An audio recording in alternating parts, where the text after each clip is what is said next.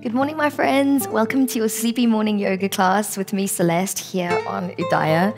As you can see, my students behind me have got a bolster underneath their legs and they're already getting into that complete chill out zone. So I'd love it if you grabbed your bolster or a big pillow and joined us in the same position. It's all about being super floppy and relaxed. If you've woken up today and you're like, oh, I'm so tired, how am I going to do my yoga practice? Then I think this is such a great class to start your day with because I'm going to lift your energy a little bit and I'm going to get you just feeling nice and loose and free in the body. But it's also just a 20-minute class, so it's not going to take a big chunk out of your day. In that lying down position, I want you to start noticing the flow of your breath.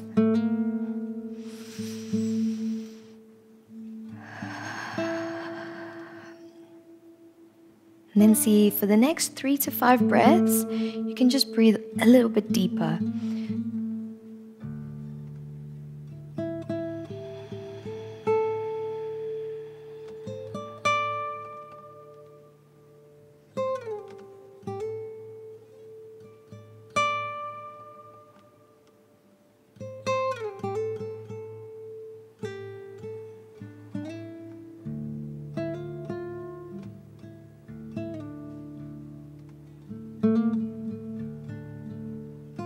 Very good. Now let's do this. Put your left hand on your heart center and take your right hand onto your belly. If you feel that your elbow has to lift to get your hand directly on the center of the chest, just let the elbow stay nice and low and the hand slightly to the side. I want your arms to be relaxed. So we're going to create an awareness exercise now, just to get the mind waking up a little bit more. Although it's very prominent, the breath, right? You can feel the movement of the breath, it features. See if you can notice your pulse.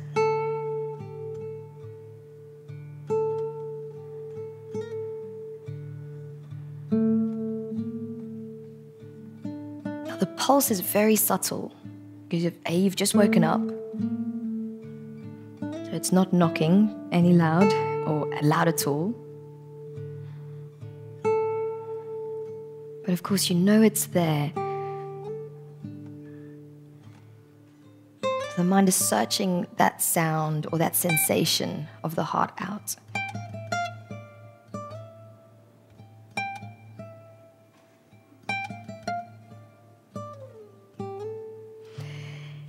Now go back to your really big, deep breaths and notice if the pulse or the rhythm of the pulse shifts at all as you breathe.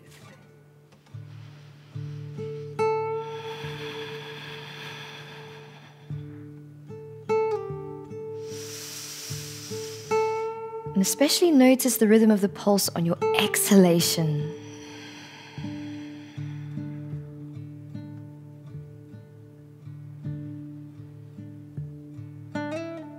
Great. Now let the hands float away from the body. And I want you to bend the knees so you're dragging the bolster or the pillow really close to your bum. Your heels are kind of shifting it in towards you. Take your right hand, grab hold of the bolster, and then just pull the bolster out to the side. Hug your knees into your chest and give yourself a little wiggle side to side. Feel yourself massaging your whole back into the ground. Let those sways side to side gradually become a bit smaller until your body settles into the middle, and then put your right hand on top of the right knee and the left hand on top of the left knee. And what I want you to do is draw clockwise circles so both of the knees are moving in the same direction. And I want you to focus on your lower back as if there's a circle around the sacrum, the lowest part of your spine, and you're drawing a circle with the floor, helping to massage any of the connective tissue in that area. Do one more nice big circle going all the way around, and then do the same circles the opposite direction.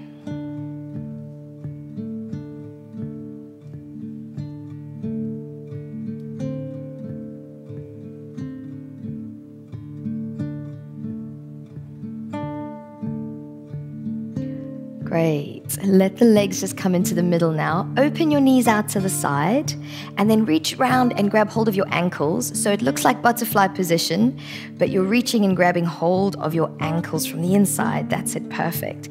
And just pull your feet in nice and close towards you. Good. That's it, just keep the head relaxed on the ground. If that's tricky for you, you can always pop a bolster underneath your head or a pillow. As you pull your feet in nice and close, imagine your knees are being pushed away from the shoulders. So you're creating an even bigger diamond. Inhale. And then exhale, close the knees and slide your hands underneath your knee crease. And I want you to start rocking up and down, like you're massaging your back into the ground. So you want like a circle. And do about 2 more of these little rocks and then come all the way up into sitting. Balancing on the tailbone, just let the feet stay lifted. This is probably one of the most simple balances that you can practice because you're low to the ground, you've got a big surface area, but it's really good for getting the brain to start switching on.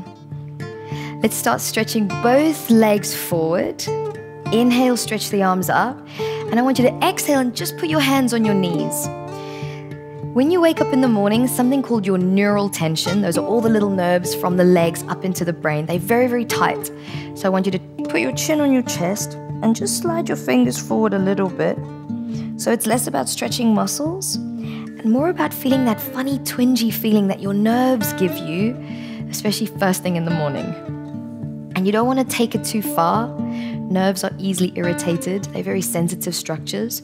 So this is just about going a little bit down into your range. And then I want you to take really big, deep breaths into that sensation.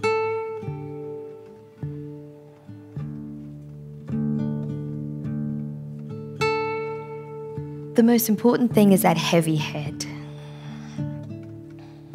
the roundness of your spine. So I know very often when you're doing Paschimottanasana, this forward fold, it's really important to keep a straight back. But right now I want you to do something a little bit different in your body. Remember, this is less about the muscles and more about the nerves. And if you feel after the first few seconds, actually that initial twingy feeling is not there anymore, maybe you can take it 0.5 centimeter further forwards.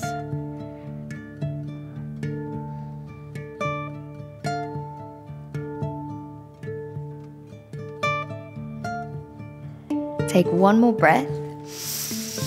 And then with a heavy head, roll up, floppy arms, chin is on the chest until you arrive all the way up into sitting. Draw the left knee in and put the sole of the foot against your inner thigh. Take your right elbow to the inner leg and use your left hand on the top of the leg to give you a bit of a push and a twist. If you find that this pose is quite stiff in your body, keep this left hand on the left knee to give you the rotation. If you feel you've got a bit more space, stretch that left arm up and over towards the front of the room.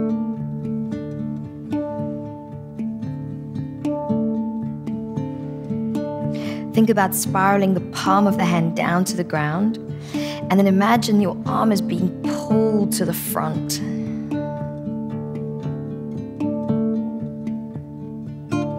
Inhale. Exhale, melt forward to the right leg, both hands stretching forward to the ankle, and the whole body is just melting down. Everything is nice and heavy. This one is a little bit more about your hamstrings waking up. So instead of focusing on a very round spine, imagine your chest is being pulled forwards to the front of the room.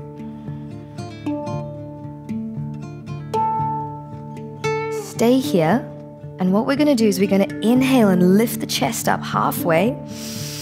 And now imagine your spine is a wave, and you're going to exhale and melt down, down, down, down, down a little bit deeper.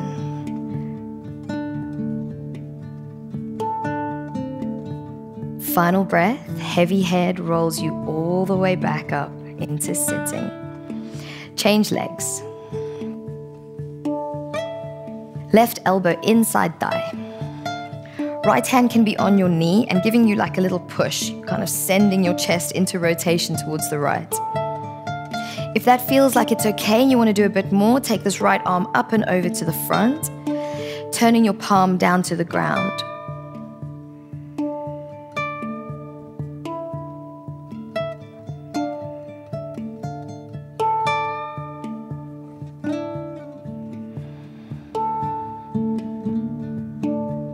whilst you do this, have a nice soft jaw and a nice relaxed feeling in your face. For the last 2 breaths, really stretch your fingers out as far as you can so even your fingertips are getting involved. And when that last breath finishes, melt forward to the straight ankle and just bow down.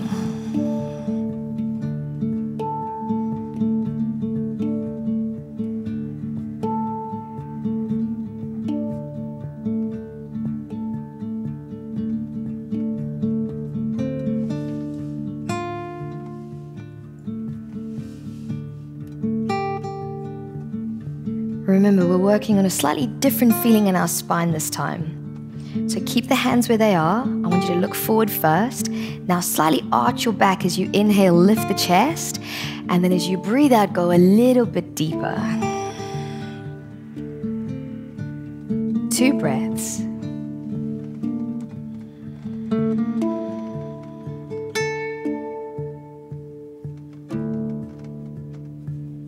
Roll up with a heavy head and floppy arms.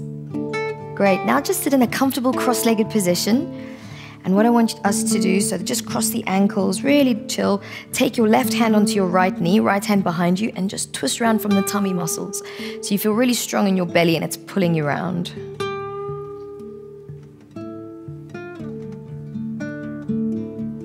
Inhale to the center and change sides.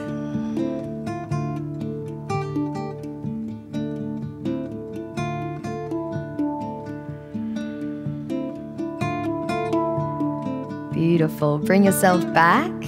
From here, transition your body weight forward into all fours. Lift your hips up into the downward facing dog. Have a little cycle through your legs. Bend and stretch your knees.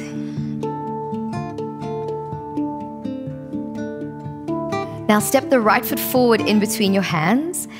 And I want you to turn both feet to 3 o'clock. So your back foot's going on the outside of the little toe, a bit like you're doing a side plank. Your front toes are turning out. And I want you to bring your hip and the whole outside of your leg just straight down to the ground. That's it. Circle your right arm around the right leg. And I want you to imagine that the shoulder on the left is lifting up to the ceiling, so that the whole body on the left side is completely relaxing down to the ground. So this should be a stretch on your side body. Some people have to play around before they feel it, so don't be afraid to move. If I slide my foot further back and I lift the shoulder up really high, I get even more of a stretch along my ribs. So instead of the body being straight, it's very round at the bottom, yeah.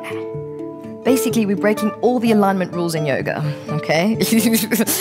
Everything you've ever been taught is now out the window.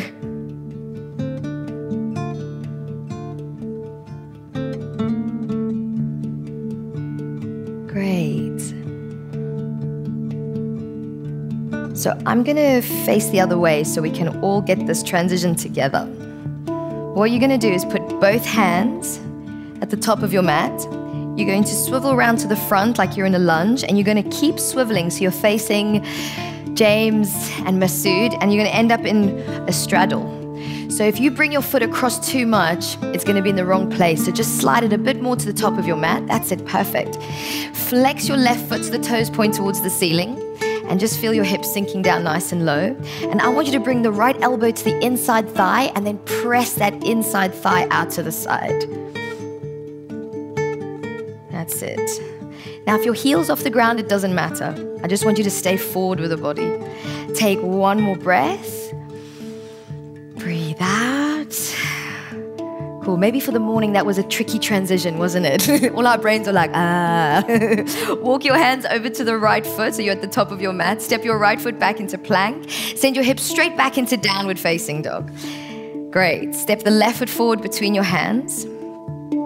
Turn onto the outside of the right foot, so now both feet are turning towards 9 o'clock. 9 o'clock this time, exactly. Bring your right hip down to the ground.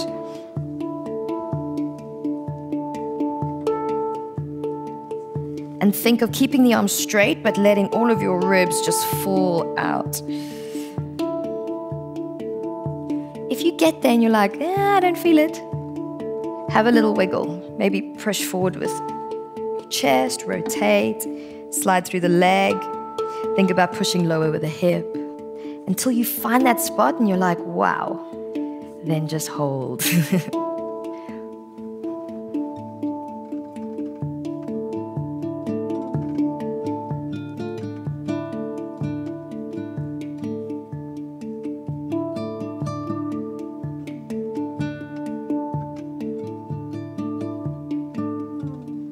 Okay, here comes our waking your brain up with a crazy sequence in the morning. Look forward to the front of the room.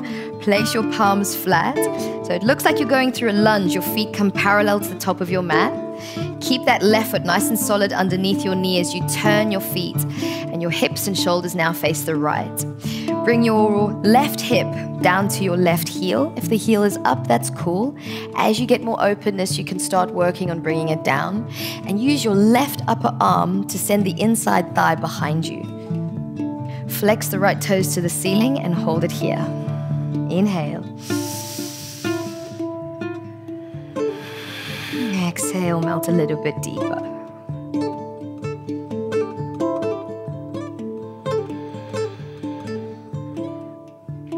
Just one more breath. Very good. Now shift your body weight forward to the front of the mat again. So your palms are flat either side of the left foot. Your feet are parallel. Step your front foot back into plank. And then just lie down on your tummies. And we're going to come into elbows underneath the shoulders like a sphinx. So you're going to slide your fingers forward and get your elbow right underneath you like that. So you're doing a little baby back bend. Nice open through the chest and just open through your collarbones. Lovely.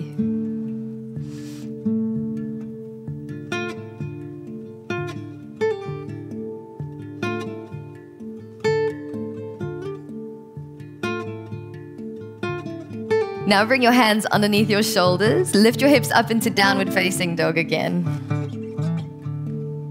Start to walk your hands backwards towards your feet. Keep your feet parallel and hip distance apart. And we're going to use the weight of the body to sway. So if you have something right behind you, just slightly move it out the way. And we're going to keep our hands low, but we're just going to sway side to side. Really floppy arms. The idea is that the more floppy your arms are, the more you're swaying them inside their joints.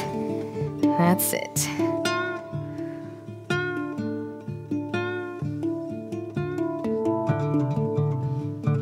Now settle into the center, relax, and just shake your head yes. So it's like the weight of the head is what's shaking, yes. Relax into the middle and now shake your head no. Beautiful. Relax your head into the middle. Keep your chin on your chest. Take a full breath in. Open the mouth. Inhale.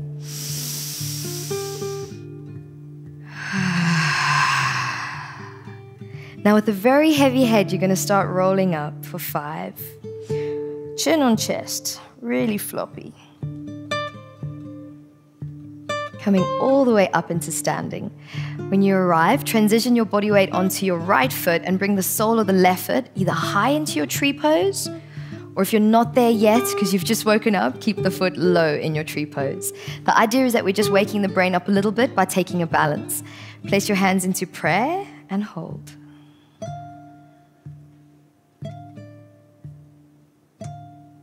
Then raise the hands above the head.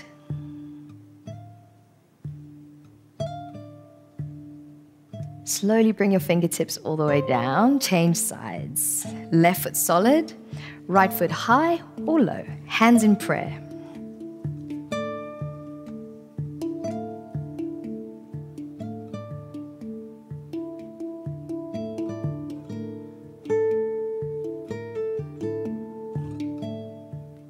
Fingertips up.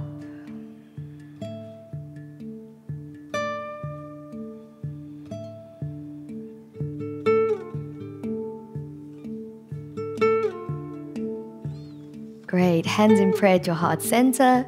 Step the foot down to the ground. Good. Just for the last 10 seconds, raise your arms above your head. And just so you get really, really awake now, you're going to go, and then inhale. And again, 2 more. Inhale. Last one. Good. Hands together in prayer. Commit to having the best day ever. Namaste. Love you guys. Namaste. And thank you to James and Masood for keeping us company with such beautiful music this morning. Have a great day. Bye.